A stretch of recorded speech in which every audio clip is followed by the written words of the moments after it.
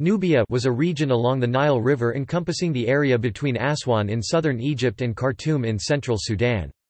It was the seat of one of the earliest civilizations of ancient Africa, with a history that can be traced from at least 2500 BC onward with the Kerma culture.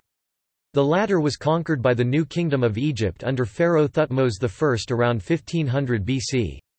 Nubia was home to several empires, most prominently the Kingdom of Kush, which conquered Egypt during the 8th century BC during the reign of Piye and ruled the country as its 25th dynasty, to be replaced a century later by the native Egyptian 26th dynasty. The collapse of Kush in the 4th century AD after more than 1,000 years of existence was precipitated by an invasion by Ethiopia's Kingdom of Aksum and saw the rise of three Christian kingdoms, Nobatia, Makuria and Alodia, the last two again lasting for roughly a millennium. Their eventual decline initiated not only the partition of Nubia into the northern half conquered by the Ottomans and the southern half by the Sennar Sultanate in the 16th century, but also a rapid Islamization and partial Arabization of the Nubian people. Nubia was again united under the Khedivate of Egypt in the 19th century. Today, the region of Nubia is split between Egypt and Sudan. The primarily archaeological science dealing with ancient Nubia is called Nubiology. Linguistics.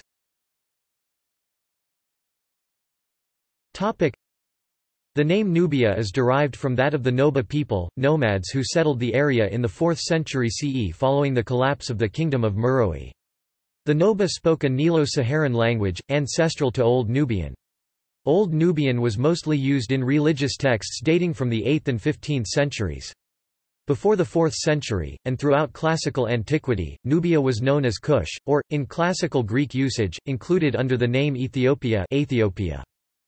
Historically, the people of Nubia spoke at least two varieties of the Nubian language group, a subfamily that includes Nobene, the descendant of Old Nubian, Kenuzi Dongala, Midab and several related varieties in the northern part of the Nuba Mountains in South Kordofan. Until at least 1970, the Burjid language was spoken north of Niala in Darfur, but is now extinct.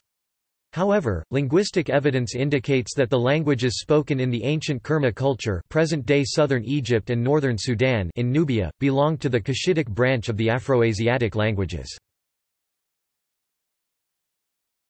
Topic: Geography. Topic: Nubia was divided into three major regions, Upper, Middle and Lower Nubia, in reference to their locations along the Nile. Lower refers to regions downstream and upper refers to regions upstream. Lower Nubia lay between the first and the second cataracts, within the current borders of Egypt. Middle Nubia lay between the second and the third cataracts. Upper Nubia lay south of the third cataract. History.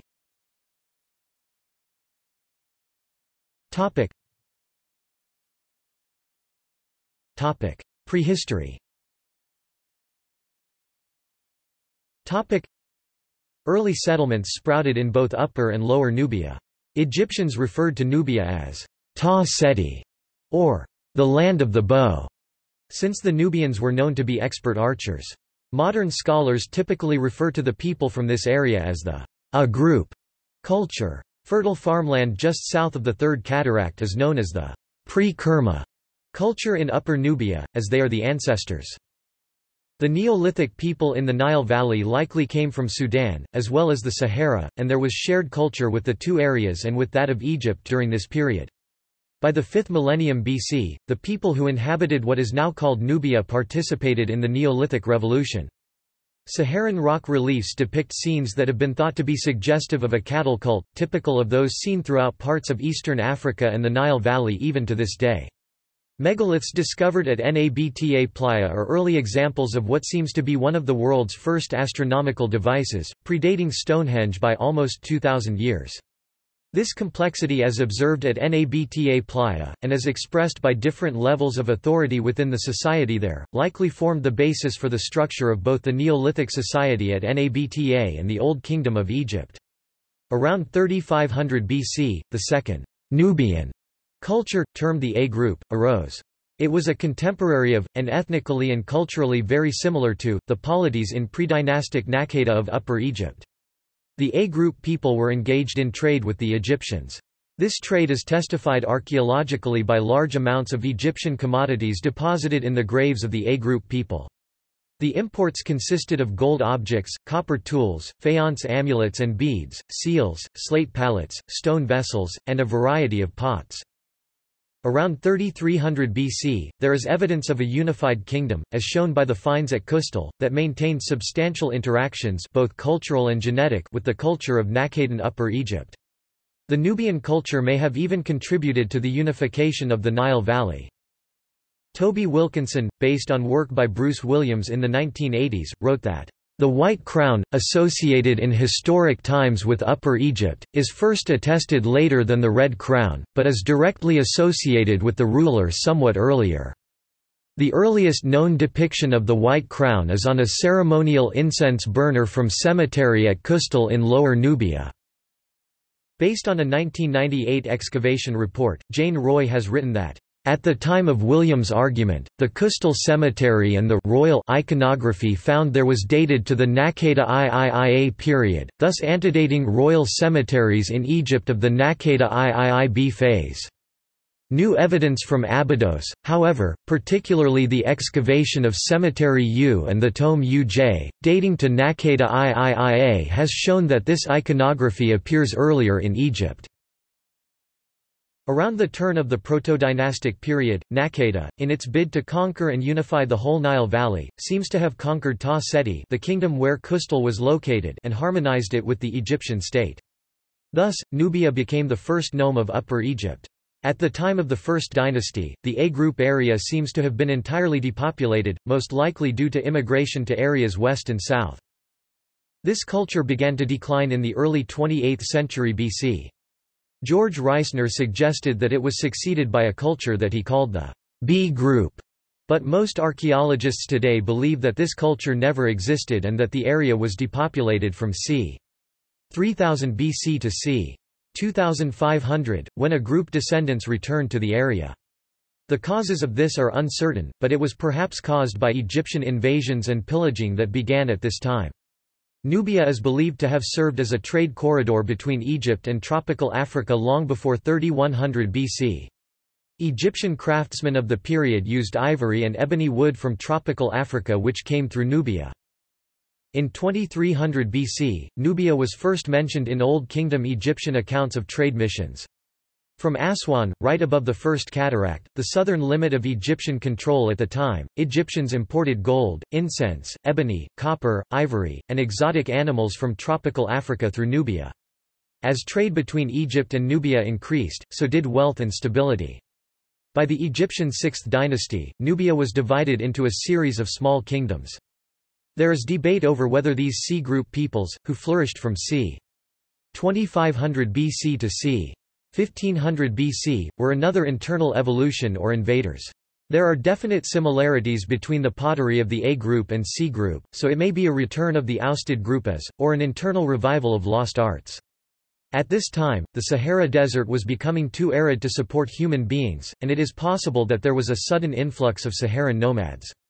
C-group pottery is characterized by all-over incised geometric lines with white infill and impressed imitations of basketry.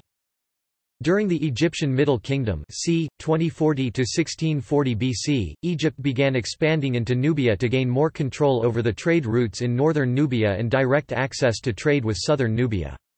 They erected a chain of forts down the Nile below the Second Cataract. These garrisons seemed to have peaceful relations with the local Nubian people, but little interaction during the period. A contemporaneous but distinct culture from the C group was the Pan-grave culture, so called because of their shallow graves. The Pan graves are associated with the east bank of the Nile, but the Pan graves and C group definitely interacted. Their pottery is characterized by incised lines of a more limited character than those of the C group, generally having interspersed undecorated spaces within the geometric schemes. Nubia and ancient Egypt. One interpretation is that Nubian A-group rulers and early Egyptian pharaohs used related royal symbols. Similarities in rock art of A-group Nubia and Upper Egypt support this position. Ancient Egypt conquered Nubian territory in various eras, and incorporated parts of the area into its provinces. The Nubians in turn were to conquer Egypt under its 25th dynasty. However, relations between the two peoples also show peaceful cultural interchange and cooperation, including mixed marriages. The Medjay MJ3 represents the name ancient Egypt gave to a region in northern Sudan where an ancient people of Nubia inhabited.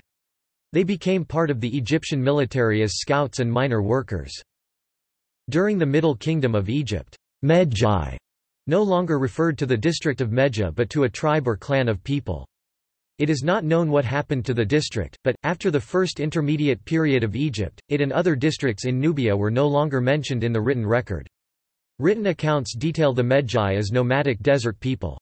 Over time, they were incorporated into the Egyptian army. In the army, the Medjay served as garrison troops in Egyptian fortifications in Nubia and patrolled the deserts as a kind of gendarmerie. This was done in the hope of preventing their fellow Medjay tribespeople from further attacking Egyptian assets in the region. Later, they were even used during Kamos's campaign against the Hyksos and became instrumental in making the Egyptian state into a military power. By the 18th dynasty of the New Kingdom period, the Medjay were an elite paramilitary police force. No longer did the term refer to an ethnic group and, over time, the new meaning became synonymous with the policing occupation in general. Being an elite police force, the Medjay were often used to protect valuable areas, especially royal and religious complexes. Though they are most notable for their protection of the royal palaces and tombs in Thebes and the surrounding areas, the Medjay were known to have been used throughout Upper and Lower Egypt. Various pharaohs of Nubian origin are held by some Egyptologists to have played an important part towards the area in different eras of Egyptian history, particularly the 12th dynasty. These rulers handled matters in typical Egyptian fashion, reflecting the close cultural influences between the two regions. He 12th dynasty 1991 to 1786 BCE originated from the Aswan region. As expected, strong Nubian features and dark coloring are seen in their sculpture and relief work. This dynasty ranks as among the greatest, whose fame far outlived its actual tenure on the throne.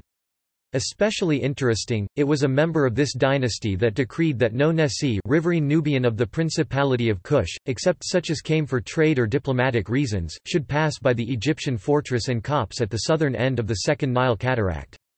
Why would this royal family of Nubian ancestry ban other Nubians from coming into Egyptian territory? Because the Egyptian rulers of Nubian ancestry had become Egyptians culturally, as pharaohs, they exhibited typical Egyptian attitudes and adopted typical Egyptian policies. Yurko 1989. In the New Kingdom, Nubians became indistinguishable in the archaeological record from Egyptians. It is an extremely difficult task to attempt to describe the Nubians during the course of Egypt's New Kingdom, because their presence appears to have virtually evaporated from the archaeological record. The result has been described as a wholesale Nubian assimilation into Egyptian society.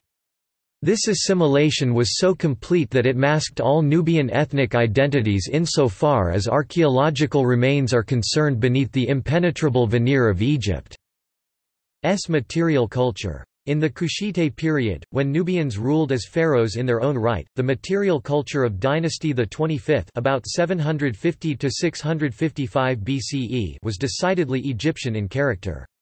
Nubia's entire landscape up to the region of the Third Cataract was dotted with temples indistinguishable in style and decoration from contemporary temples erected in Egypt. The same observation obtains for the smaller number of typically Egyptian tombs in which these elite Nubian princes were interred. Kerma. From the pre-Kerma culture, the first kingdom to unify much of the region arose. The Kerma culture, named for its presumed capital at Kerma, was one of the earliest urban centers in the Nile region and spoke languages of the Cushitic branch. By 1750 BC, the kings of Kerma were powerful enough to organize the labor for monumental walls and structures of mud brick. They also had rich tombs, with possessions for the afterlife and large human sacrifices. George Andrew Reisner excavated sites at Kerma and found distinctive Nubian architecture such as large tombs and palace-like structures. At one point, Kerma came very close to conquering Egypt. Egypt suffered a serious defeat at the hands of the Kingdom of Kush. According to Davies, head of the Joint British Museum and Egyptian Archaeological Team, the attack was so devastating that, if the Kerma forces had chosen to stay and occupy Egypt, they might have eliminated it for good and brought the nation to extinction. When Egyptian power revived under the new Kingdom of Egypt c. 1532–1070 BC, Egyptians began to expand further southwards. The Egyptians destroyed Kerma's kingdom and capital and expanded the Egyptian Empire to the Fourth Cataract. By the end of the reign of Thutmose I 1520 BC, all of northern Nubia had been annexed. The Egyptians built a new administrative center at Napata, and used the area to produce gold and incense. The Nubian gold production made Egypt a prime source of the precious metal in the Middle East. The primitive working conditions for the slaves are recorded by Diodorus Siculus, who saw some of the mines at a later time. One of the oldest maps known is of a gold mine in Nubia, the Turin papyrus map dating to about 1160 BC. This map is also one of the earliest characterized road maps in existence. Kush.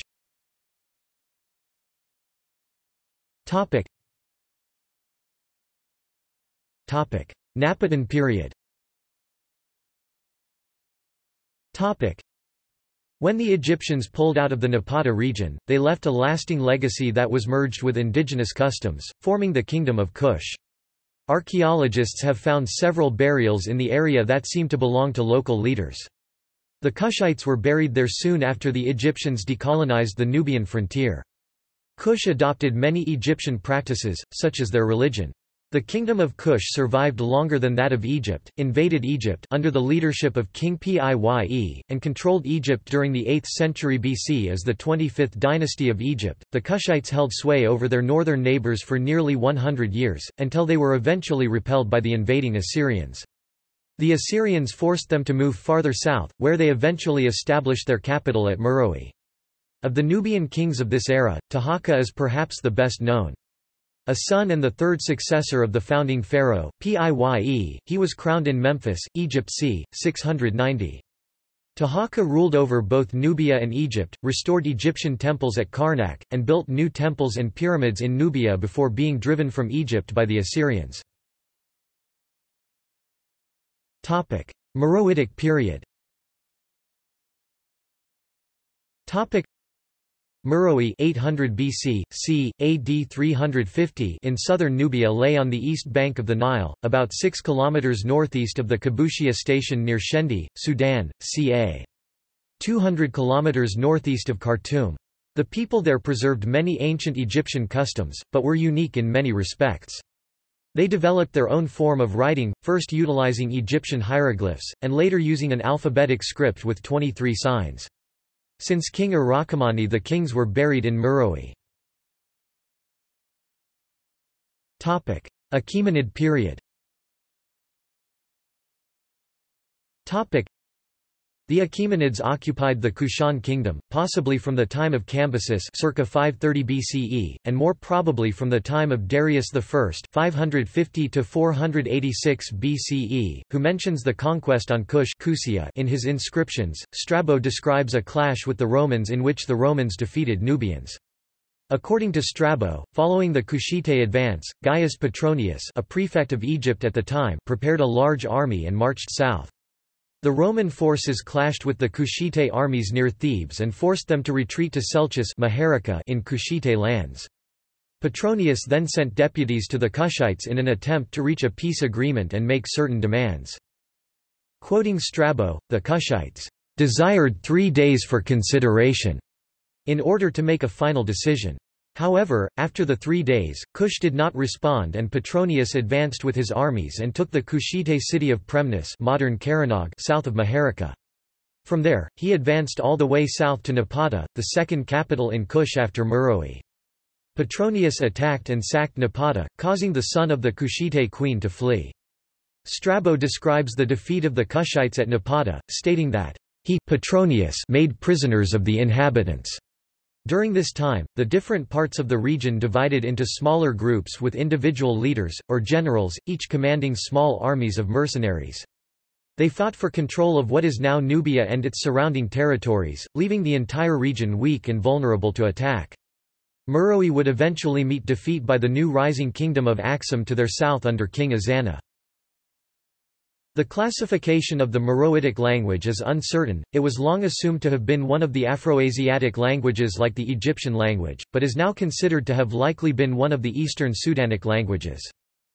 At some point during the 4th century, the region was conquered by the Noba, from which the name Nubia may derive. Another possibility is that it comes from the Egyptian word for gold. From then on, the Romans referred to the area as Nobatia. Christian Nubia. Around AD 350, the area was invaded by the kingdom of Axum and the Meroitic kingdom collapsed.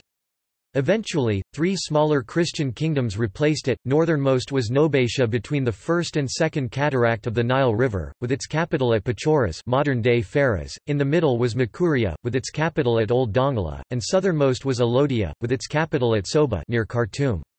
King Silki of Nobatia crushed the Blemmyes, and recorded his victory in a Greek inscription carved in the wall of the Temple of Talmis, modern Kalabsha, around AD 500.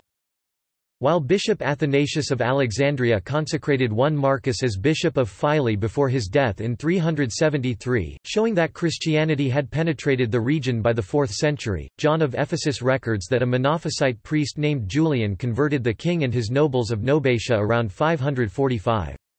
John of Ephesus also writes that the kingdom of Alodia was converted around 569.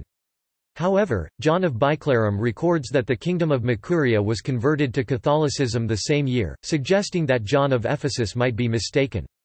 Further doubt is cast on John's testimony by an entry in the Chronicle of the Greek Orthodox Patriarch of Alexandria Eutychius, which states that in 719 the Church of Nubia transferred its allegiance from the Greek to the Coptic Orthodox Church. By the 7th century, Makuria expanded, becoming the dominant power in the region. It was strong enough to halt the southern expansion of Islam after the Arabs had taken Egypt.